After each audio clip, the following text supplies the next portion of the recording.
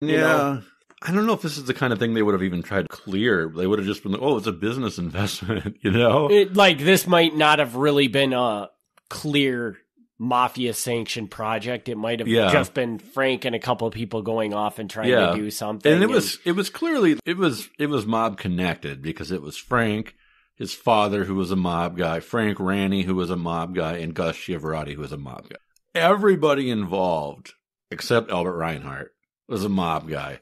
And the original guy who got the patent to the bubble gun with Gus, Bob Schaefer, who I have no idea who Bob Schaefer was. Probably not a mob guy. Because it's really clear that even if this wasn't mob sanctioned, like from the top down, these were definitely guys who were totally okay with scamming people. Right.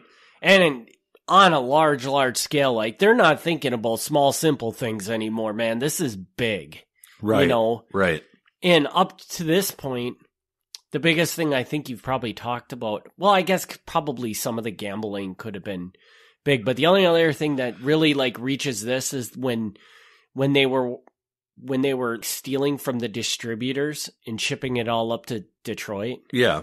I mean, that's kind of in this wheelhouse, but could have been so much bigger than even that could have ever been. Yeah. And there's a lot of this that I needs to be developed more.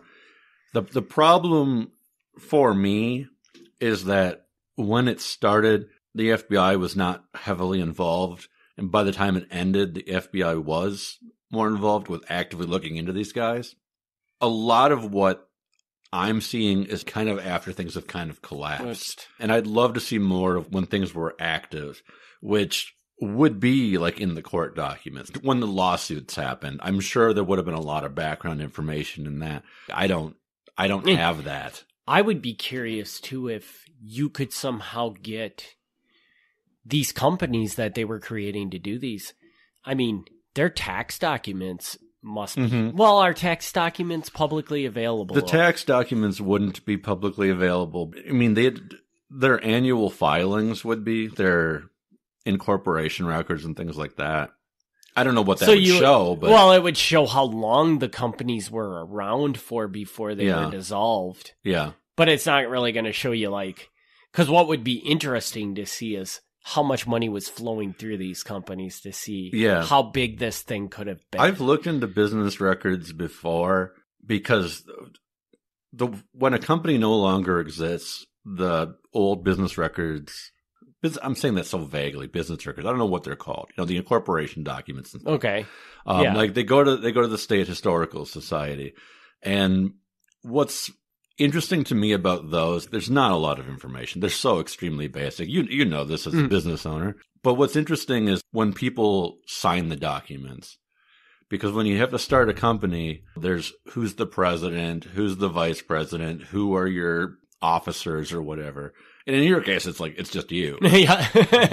but sometimes got like 4 or 5 people on these documents. And that's kind of fun to see. Like, when you know that they started up a business, you know who's probably going to be the president. That's like the guy who runs the company. Mm-hmm. But sometimes you might see another name on there as an officer, and you're like, oh, interesting. Mm-hmm. That's fun to see. I don't know that anything surprising would show up here, because we kind of know who was involved. Yeah, yeah. If there was a way to just see just what they were doing, that would be really interesting to know, because this is kind of an eye-opener to me, how elaborate this scheme was. Yeah. And I mean, it sounds like it just basically fizzled out and died. Yeah. Never really even went anywhere. But God, what if they had been doing this for years and years, and this is just finally when they got caught for it? Yeah, I don't think they maybe made a profit off of this, because they were selling for a while before they got in trouble. I don't know. I mean, after the lawsuits and stuff, I don't know how much they really came out ahead on this one. Yeah, it doesn't seem like they won. Also, you only know so much. I only know so much, right? You only know when they got arrested. Right. Whereas, I mean, this thing could have been going on for years. Right. Yeah. And you're absolutely right. And I would love to know more. And like I said, like this one's kind of, I think I said that right off the bat. This one, like, there's pieces missing because it just didn't make it into the public until, the lawsuits. And the lawsuit's like, I only have basic pieces of that because it's not easy to get the documents from a lawsuit. They exist, but they're so buried, the old courthouses and stuff now. Like, I can get them, but it would take a little work. Yeah. And it's like, do I want to spend my day trying to find this? Is it worthwhile? Maybe it is. You never know until you do it, really. Right. So, I don't know. I think that was a pretty cool story. So I don't. Yeah, I don't.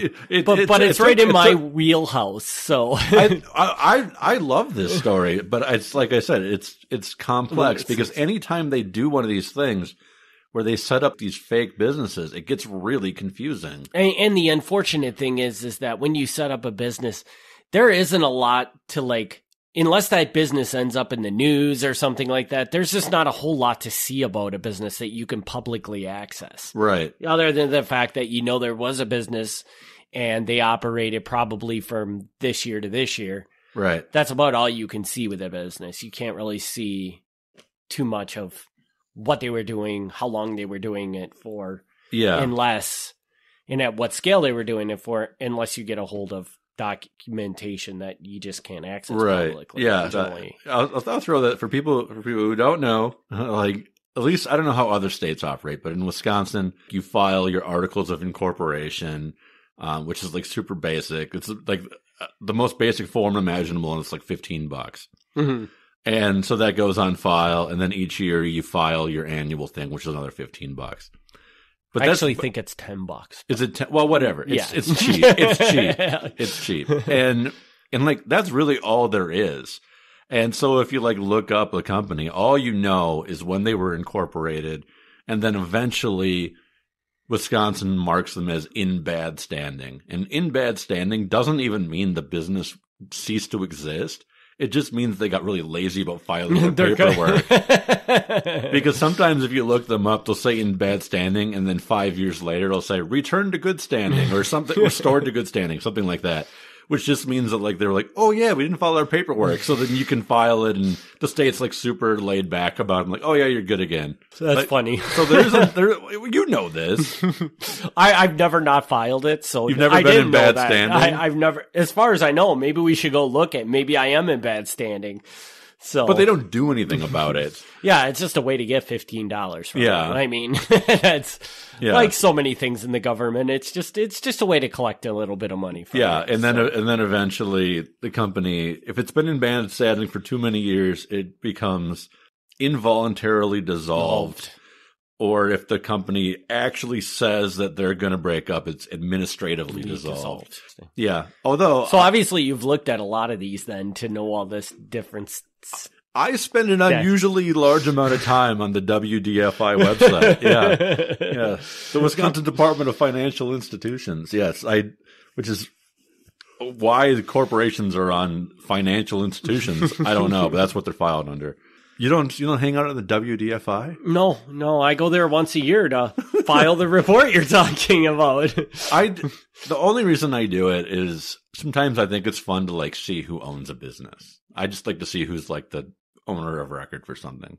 I don't know. Maybe so you just start randomly looking up businesses and saying, "Oh, that's who owns that," or whatever. Well, it's not as weird as it sounds because part of my day job is doing the history of different businesses and stuff in town in where I work. It's not like it's me being like weird, being like, I wonder who owns this business. That's part of putting together business history, is seeing who the registered agent is. Mm-hmm. And it would be kind of fun to go look at Kaukauna for anybody who doesn't know. That's where Gavin works. Yeah. It's a very small town, and there's tons of little bars in here that never change names. But I bet you if you go look at WDFI, you'll see that bar's probably changed owners like 12 times over the last 15 years or easily. Something like that. So you always think it's the same bar, but it's really never the same bar because it's constantly switching to owners. Yeah, that's true. But all right, I think we went off on another slight rabbit hole there. So we sure did. Did we finish the story? Or yeah, that's it. I was going to say, like, it's supposed to be a super short, super basic story. It's just complicated because these fake businesses make everything harder than it should be. All right, well, I think that means we can wrap this episode up as usual.